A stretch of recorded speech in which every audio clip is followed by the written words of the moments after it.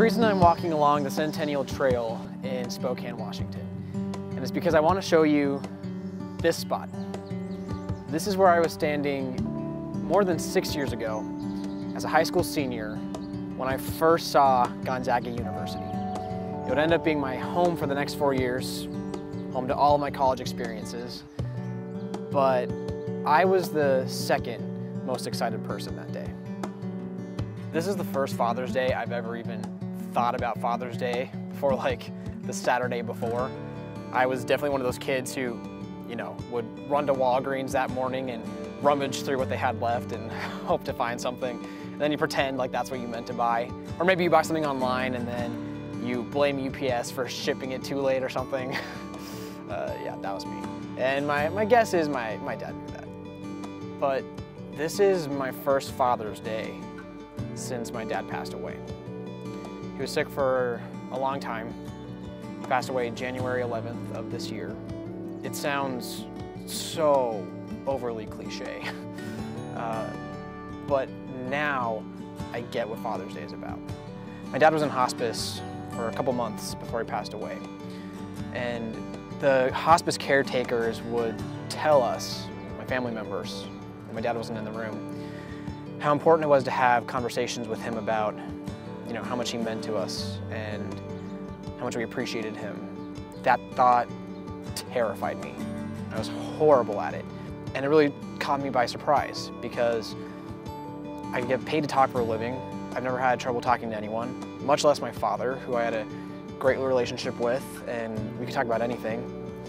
And yet, now I was facing telling him what he meant to me and how much I appreciated him, and I just couldn't do it.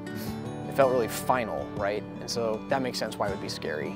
But it was also really hard because we don't do that a lot in our society, I don't think. Like we're just not trained to really sit down and take a moment and tell people what they mean to us. And since we don't do it a lot, it's hard to do. It doesn't come naturally, and it felt like it was going to be some sort of a really dramatic and over-the-top moment. And that just was not my relationship with my dad and I at all. We got along really well and we loved each other a lot, but we weren't overly mushy or sentimental with each other. And so I held it off, and I held it off, and I held it off, and I regret that now. I did end up telling him all of those things. It was the night before he died, actually a few hours before he died. I had that conversation with him probably around like 9 p.m. He passed away just after midnight. Then I sat back and I thought about all of those wasted moments where I could have had a conversation where he could have spoke back to me. Because when I had that conversation with him, he couldn't talk anymore. Now I walk through Gonzaga. I think about how hard he worked to put me through school. I think about how hard he worked to buy me my car and my clothes and all of the things I took for granted.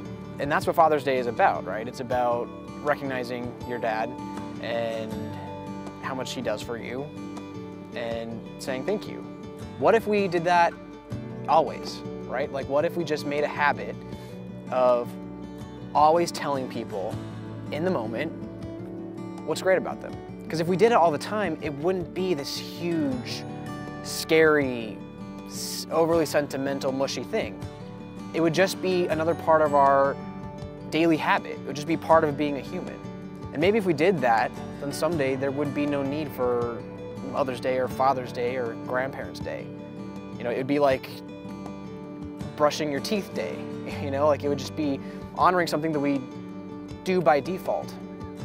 So I guess my message is take advantage of this Father's Day. Use it as the inspiration to start. And if you're not physically with your dad, then tag him in the comments below and tell him what you love about him. And if you are physically with him, then forget the comments and go tell him in person. And let that spark a habit to appreciate people in the moment, in every moment. And don't waste the chance. Love you, Dad.